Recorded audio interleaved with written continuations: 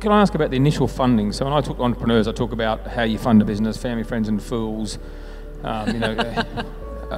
debt, equity, or asset sales, debt, equity, for example. So how did you fund that first? How did you fund your first serious chunk of change into the business? Look, the reality is the $200,000 got us going.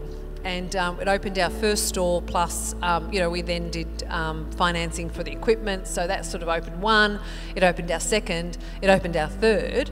And then... so you cash flow funded your next 2 stores? Correct. Okay, right. And then we did franchising, which is low capital.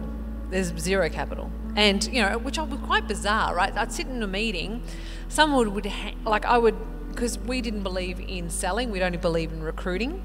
We only wanted great people in our business. And even back then, when it took off, only 7% of people actually got approved. So by the time I was in a meeting with them to approve them as a franchise, they'd hand me a cheque for $70,000.